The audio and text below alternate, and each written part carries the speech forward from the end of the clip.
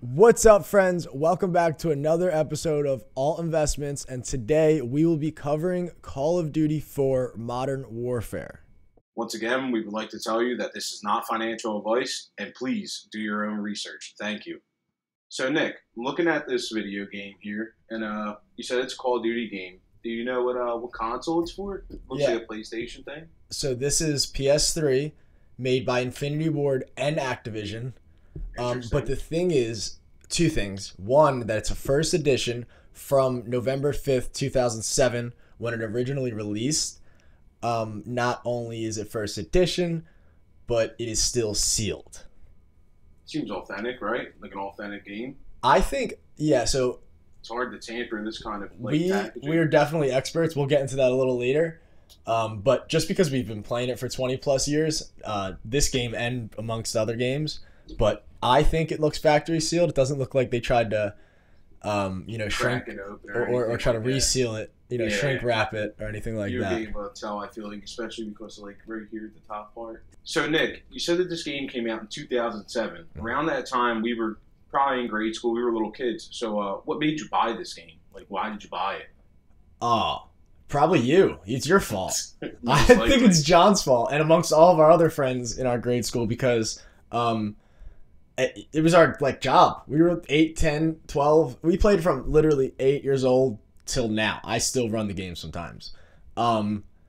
We would go after school every day, 3 o'clock, as soon as we got home till whenever we had to go to bed. I wouldn't stop playing it. It's very addicting, First, because I know Call of Duty is probably one of my first shooting game type action. Yeah, first person. Action first person type game. Yeah. And it's definitely something different when you're a young kid playing it compared to now. Yeah, we still rage though. Oh, still rage, still yell at people. Probably say some things I shouldn't say sometimes, but that happens. Frustration hits in. So the Call of Duty franchise is now, all of these years later, worth $9 billion. That's impressive. Right?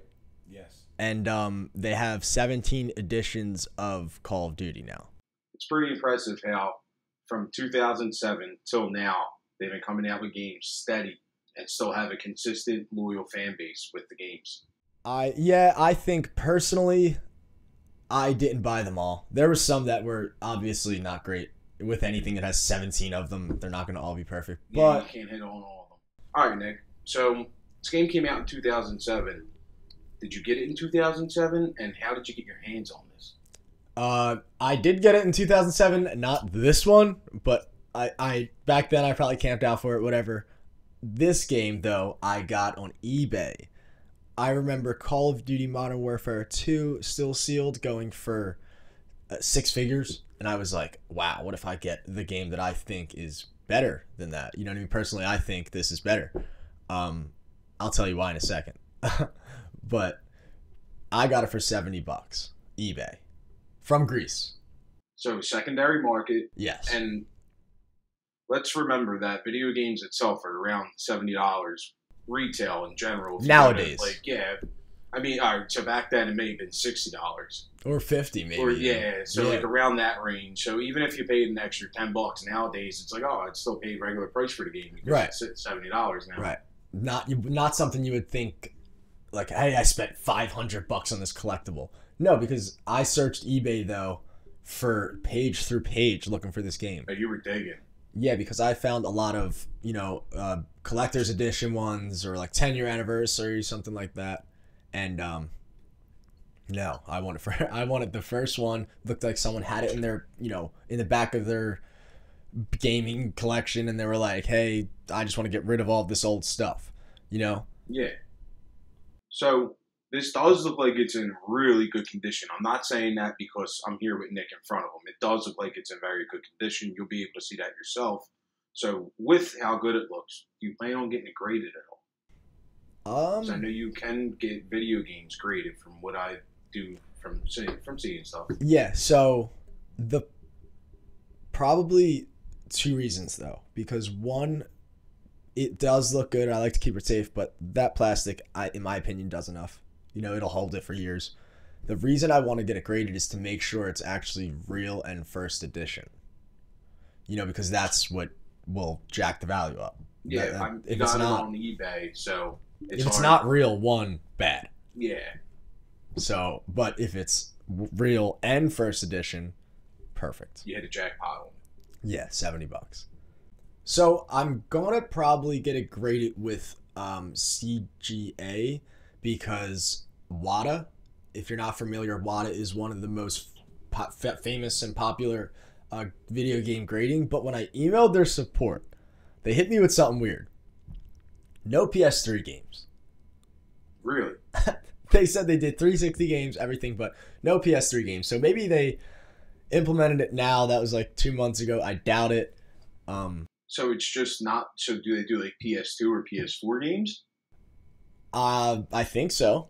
I think it was just PS3, if I remember correctly. Go, do your own research. But yes, WADA. They told me no to that game. If you see this, can we have an explanation on why you do not do PS3 games? I'm okay with you guys doing it. We just want an explanation or a grade, or just like a nice case, a nice slab for our game.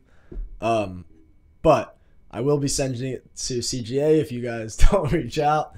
That being said, CGA does everything. They do all collectibles. It's like the PS. I would say it's like the PSA for video games in a sense. No, they do. They do cards. They're second. They're cards. They're end cards. They just branched off and they call themselves VGA. It's a little sub company of them. Okay, I see. Yeah, so CGA is PSA's second competitor. Like there might be more. I'm not the card. They're guy. in the same family. Right. But for video games, I think WADA. That's what I heard. That's what I read. And a lot of people go with them because they get the cartridges, the Nintendo or the Atari cartridges, the old ones. They get those graded like Mario, things like that.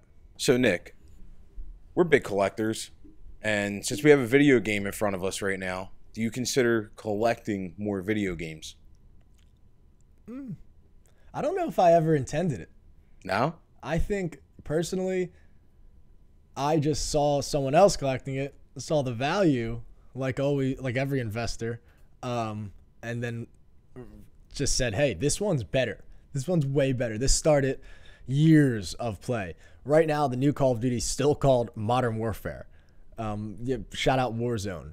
So Nick, Call of Duty, Modern Warfare, they have a big following, and this might be your first collecting, but like in a sense, like a game like Halo, would you think about collecting a game like that because of how big that was and the following they still have? Yeah, I'd say the point of me collecting this was not particularly because of Call of Duty. It happens to be Call of Duty. It was based on how popular it was. Millions play it for years, and of what it did in the future after it was released. I think the same applies to Halo. I think that was a game that started years of amazing gaming. I remember it was, if you didn't play Halo at a certain point, it was like, why aren't you playing?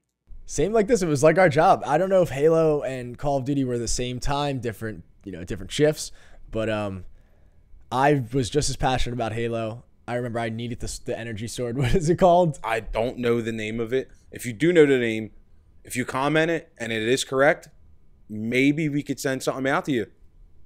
So we've talked about possibly getting it graded. Yes.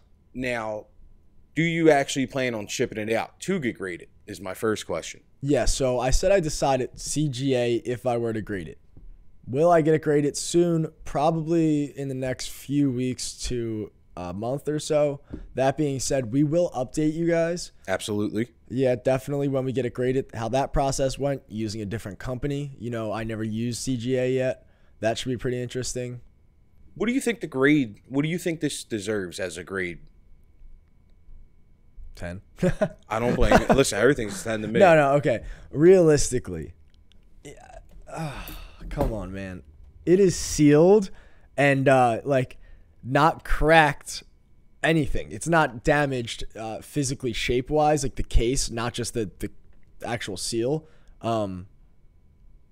Blu-ray, I think this is the first time. Still got the stickers on the back, yes, too. It has the stickers from the store. It's legit. If you look closely, you can see Call of Duty PS3, Modern Warfare 4, or Modern Warfare, Call of Duty 4.